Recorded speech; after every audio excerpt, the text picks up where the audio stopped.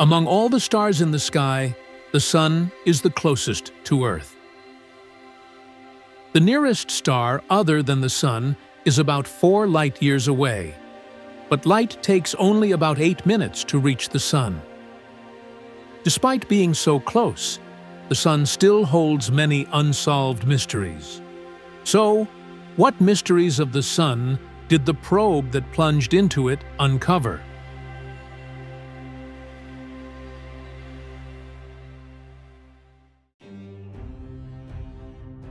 The first mystery of the Sun is the solar corona heating problem. The surface temperature of the Sun is about 10,800 degrees Fahrenheit. On the other hand, the area above the surface, called the corona, is about 1.8 million degrees Fahrenheit. To understand how strange this is, it is like the air outside a heated incandescent light bulb being much hotter than the glass itself. Some media report that the solar corona problem has been solved, but all of these are just theories and hypotheses. The principle of heating the solar corona remains unknown. The second mystery is the generation and acceleration of the solar wind. Solar wind consists of charged particles emitted from the Sun. Charged particles are particles with electric charge, such as protons and electrons. For example, when liquid hydrogen is heated, it becomes gas. If the gas is heated further, electrons separate from protons and move freely. This state is called plasma. Because the Sun's temperature is extremely high, most of its components are in the plasma state. The Sun is mainly made of hydrogen and helium, so the solar wind consists of hydrogen ions, helium ions, and electrons. These charged particles peel off from the Sun's surface and fly out into space. By the way, one component of the solar wind is helium-3. Helium-3 is one of the best fuels for commercial nuclear fusion power. Helium-3 from the solar wind reaches Earth, but is mostly blocked by Earth's magnetic barrier and hardly reaches the surface. On the other hand, the Moon, which has no atmosphere, receives a large amount of helium-3, which accumulates in the lunar soil. For this reason, the Moon is gaining attention as a potential source of helium-3. The solar wind is released from the Sun at about 37,000 miles per hour. When it reaches Earth, its speed is about 1.3 million miles per hour, accelerating more than 10 times. Why the solar wind accelerates so rapidly is still unknown.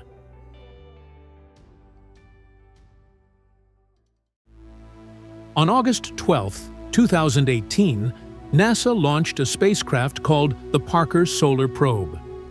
It directly observes the heating of the solar corona and the acceleration of the solar wind.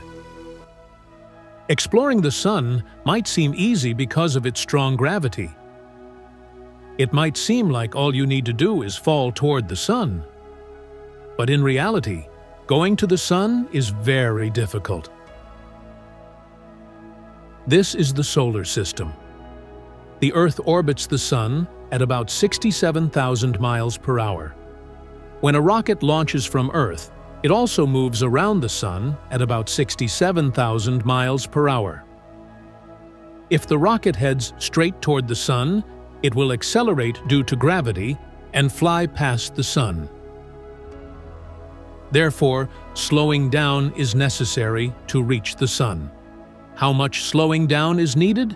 It is 55 times the energy required to go to Mars.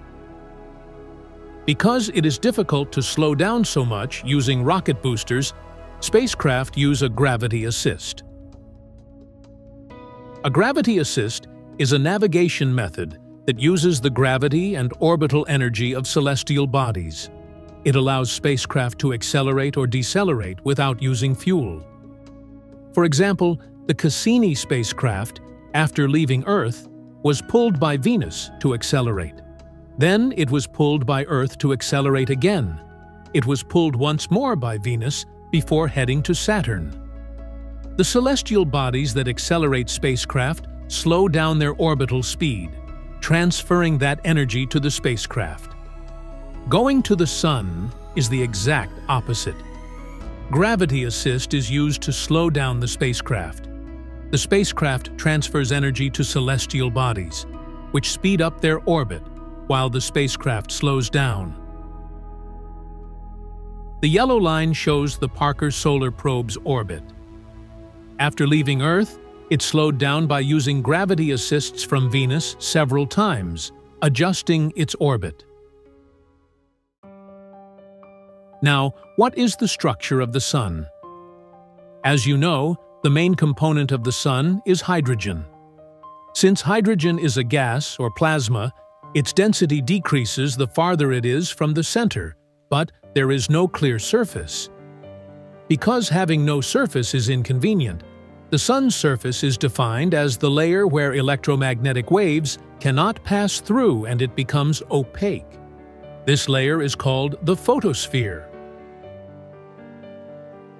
The photosphere is about 310 miles thick, and its temperature is about 10,800 degrees Fahrenheit. Outside the photosphere is the chromosphere. It is about 620 miles thick, and its temperature is about 18,000 degrees Fahrenheit. Outside the chromosphere is the corona.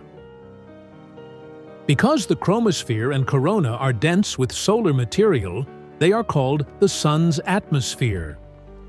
If the Sun has an atmosphere, where is the boundary between the Sun and outer space?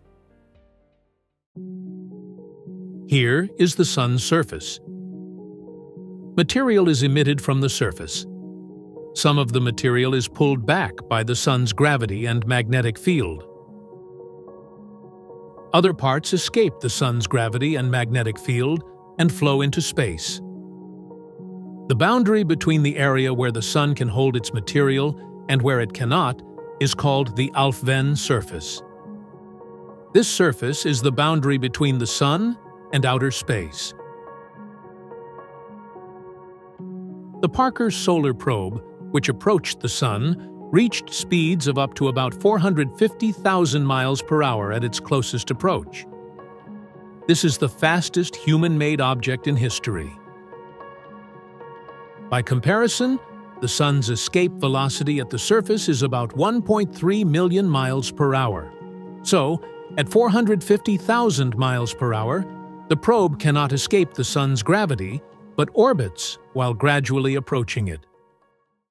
In April 2021, the probe entered the solar corona for the first time in history. How do we know it entered? By the flow of charged particles.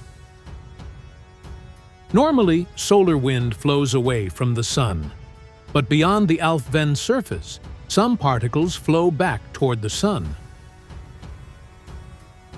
By observing this particle flow, scientists confirmed the probe's entry into the corona. The probe sent photos of the particle flow. This image shows structures called streamers flowing from left to right. The probe repeatedly entered and exited the corona, observing the structure of the Alfvén surface. The result showed the boundary between the Sun and space is not a perfect sphere, but uneven. The discovery of switchbacks. The Parker Solar Probe observed short periods, from a few seconds to minutes, where the magnetic field suddenly reversed direction. This phenomenon is called a switchback. It is believed to be caused by turbulence due to gaps on the Sun's surface created by convection.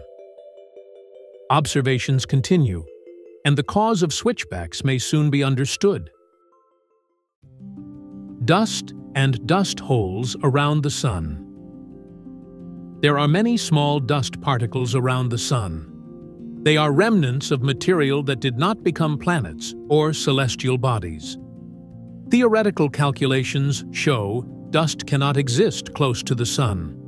However, this was never observed until the Parker Solar Probe's time series observations of dust around the Sun. They found dust density starts decreasing from about 6.2 million miles from the Sun and reaches the detection limit at about 4 million miles. This confirms the presence of a dust-free zone around the Sun, as predicted by theory.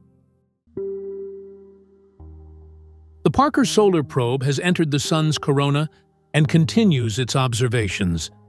But why doesn't it burn up or melt as it gets so close to the Sun? The reason is strict heat protection. First, it has a heat shield. The shield is installed on one side of the spacecraft. Its size is 7.9 feet wide and 4.3 inches thick. The shield is made of carbon foam and coated with white ceramic to reflect the Sun's intense electromagnetic radiation. It is 95% hollow inside, making it light and strong. The hollow structure also reduces heat transfer, so even if exposed to extremely hot flames, little heat reaches the other side. In fact, the shield's surface heats to over 2,500 degrees Fahrenheit, but the opposite side remains around 570 degrees Fahrenheit.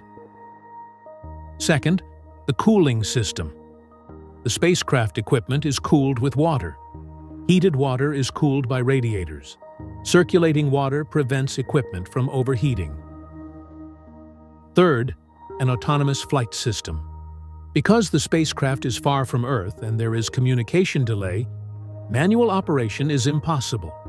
Therefore, its attitude is controlled automatically by a program. The spacecraft has solar limb sensors on its edges. When the attitude is correct, sensors are shaded by the shield. If the attitude shifts, sunlight hits the sensors, and the spacecraft automatically adjusts to keep sensors in the shade. Fourth, special materials. Some equipment cannot be cooled directly, so materials resistant to heat are used. These include titanium, zirconium, molybdenum alloys that can withstand up to about 4,260 degrees Fahrenheit, and tungsten, which can withstand about 6,200 degrees Fahrenheit. Wiring uses sapphire crystal tubes instead of ordinary wires. The heat protection system is strong, but a new question arises. The solar corona temperature is about 1.8 million degrees Fahrenheit. Why does the probe not melt when entering the corona? The answer is the low density of the Sun's atmosphere. Temperature is an average of kinetic energy, and the transfer of this energy depends on particle density. For example, if you put your hand in 212 degree Fahrenheit hot water, you will burn immediately because many water molecules hit your skin. But if you put your hand in a 392 degree Fahrenheit oven, it doesn't feel as hot because air molecules are much less dense. The solar corona has a much lower density than Earth's atmosphere, so the probe is not heated as much when entering. The probe's shield blocks electromagnetic radiation directly from the Sun, and the cooling system handles the heat from the million-degree corona. The Sun is the closest star to us. It is very familiar, but its intense energy blocks observation, and its strong gravity makes it difficult for spacecraft to approach. Currently, solar activity is stable, but sometimes the Sun produces intense solar wind or decreases output, greatly affecting our lives.